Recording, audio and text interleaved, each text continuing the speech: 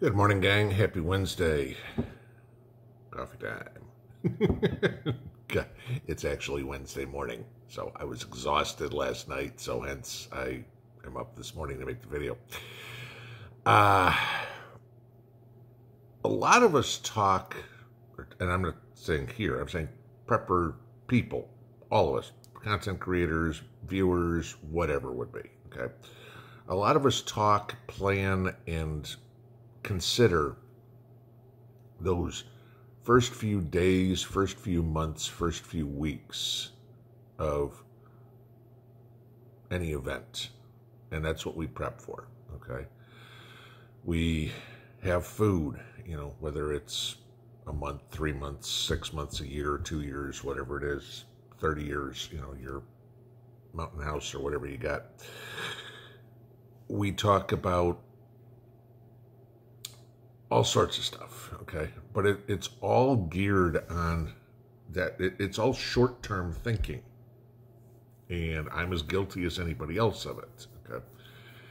And so I was thinking yesterday, overnight in my sleep, yeah, I dream this stuff, believe it or not.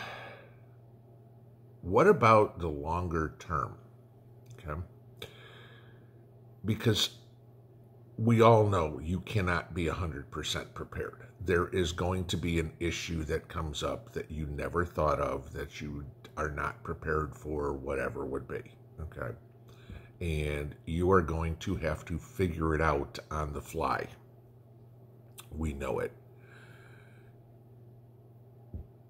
For those people who are lone wolves, we've talked about that forever. If that's your plan, like I said, your prepping is real easy. Buy a shovel, dig a 6-foot hole, you're done. Okay.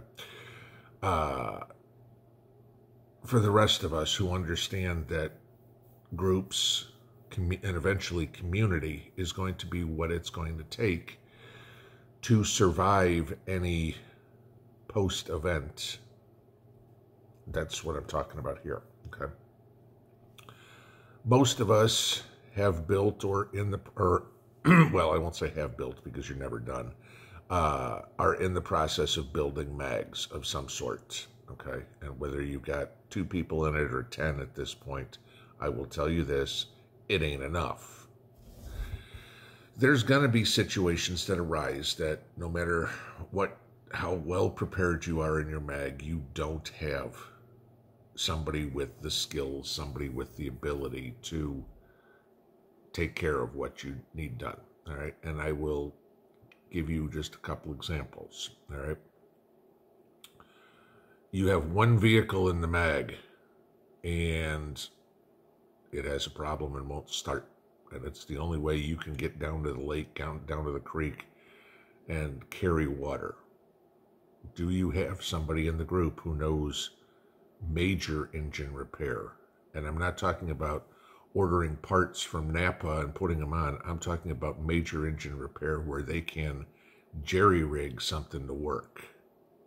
Do you have a mechanic like that? Maybe you do. Maybe you don't. Okay. What if you have a situation where somebody falls down, breaks a leg? Do you have somebody in the group who has enough medical knowledge to set that leg so it doesn't have to be amputated sometime? Okay. What if somebody gets shot? Do you have somebody in the mag who has the ability to remove the bullet and repair any of the damages? As much as we all say, I've got, medical kits and stuff like that, I seriously doubt most mags have somebody who can stitch up a spleen or something like, or a kidney, wounds that are deadly, but in an SHTF situation, if you got the right people, maybe it's not, okay? If you don't, it's certainly deadly, okay? This is where I say community comes into play. Because, as I've said many times, either you've built your mag or you're going to be in one by default, okay?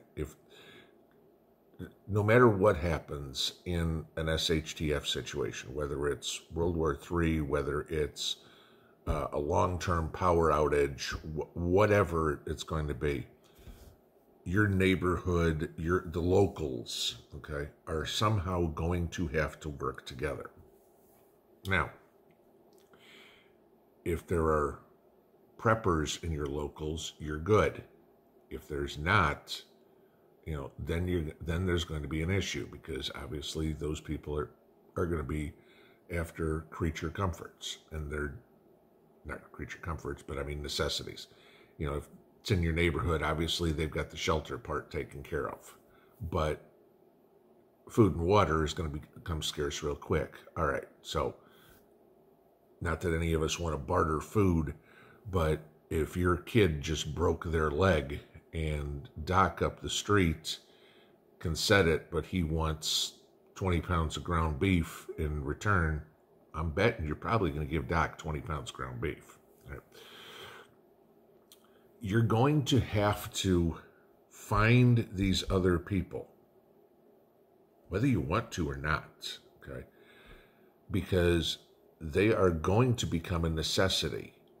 Some things are easier than others. Sure, I mean, you can struggle, you can fail. I mean, y'all know about me in gardening. I've done it long enough, and by no means am I an expert, okay? But I know more than most, or no more than some at least, let's put it that way. But it's still something that even if you fail, if you try enough, if you go out and put out 1,000 bean seeds, some of them are going to give you beans, okay? So, I mean, but I can't do that with medical, with repair, with whatever. Some of those more specialized skills. Those people are going to be very, very, very important. And none of us are cannon fodder, but you can pretty quickly teach somebody how to use a weapon if they've got one, okay? It's not rocket science to, point and shoot. Whether they're any good is a different question. That takes practice. But to use the thing, at least, it's not rocket science.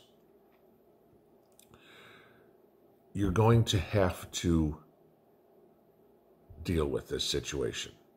And I'll give you these questions. What comes around goes around. We all know that saying, okay? Karma, however you want to put it. I've said a couple of times, what are you going to do if a 7-year-old kid all by himself shows up on your front doorstep? I know a lot of people say, well, somebody shows up on my doorstep, I'm going to give them a can of beans and, a bag of potatoes and send them on their way. But what if it's a 7-year-old kid? Are you going to take them in? Okay. What if it's a pregnant woman? Are you going to take her in? We all have great ideas of grandeur. I'm going to stand my ground and do nothing. I'm not helping anybody. It's all for me. And I'm guilty in a lot of respects of that too, okay? No way am I perfect by a long shot. There's going to be a lot of decisions you're going to have to make on your feet, okay? And morality is going to come into play. What is the right thing to do? This is what sets us apart from, right now, the enemy, okay?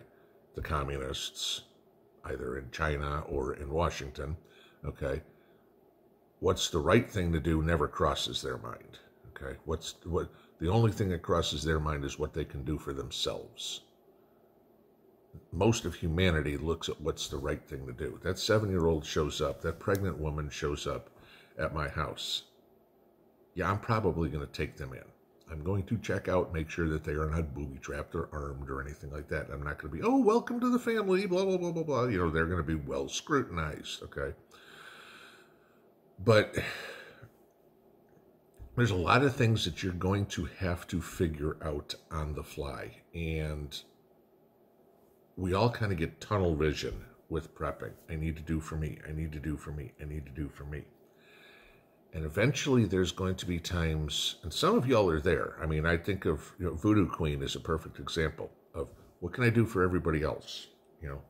She knows she's got herself pretty well taken care of. So now she's branching out and storing food for other people and helping other people, things like that, okay? That's getting to the pinnacle of preparation when you're past taking care of you and you're now taking care of community. That's what we should all be striving for.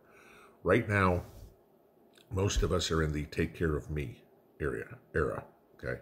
But it's going to be very important to figure out how to take care of us, because there is going to come a day where we come out of an SHTF event and society's going to have to be put back together. You know, we're not going to have 10 million little 30-person tribes in the United States. We're going to have to start to assimilate and put the country back together, or Australia, or Canada, or whatever it would be. That's something to think about, because like I said, what comes around goes around, all right? And if you help somebody, the pregnant woman, the 7-year-old, whatever it would be, you have the doctor, you have the mechanic, whatever it is, there's going to be a situation where that person's going to remember it, and they're going to have your butt too. Just something to think about. Have a good Wednesday. Pinball out.